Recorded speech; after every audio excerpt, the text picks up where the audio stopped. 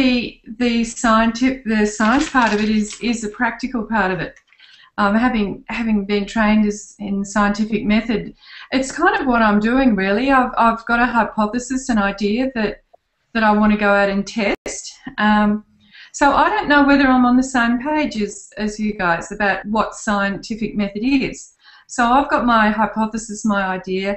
I'm going out and testing it. I've decided on the equipment I want to use. I've chosen my infrastructure, or I call it e-infrastructure. I've chosen my eSkills, no, what MOOC skills name, and so I've applied that. I've got my Twitter feed and my Facebook page and all those kinds of things in the name.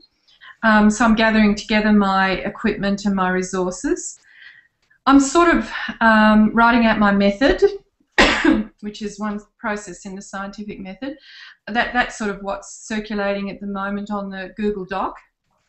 And I'm about to experiment on my guinea pigs in a few days' time, maybe.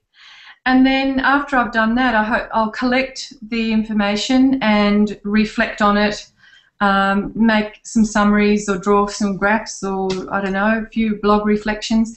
And then I'll look at it and evaluate what I've done and think about any improvements that I can do next time around. So for me, the process of scientific method is very much a practical one, and it guides me in the planning of my project. So I don't know whether I'm on the same page as what scientific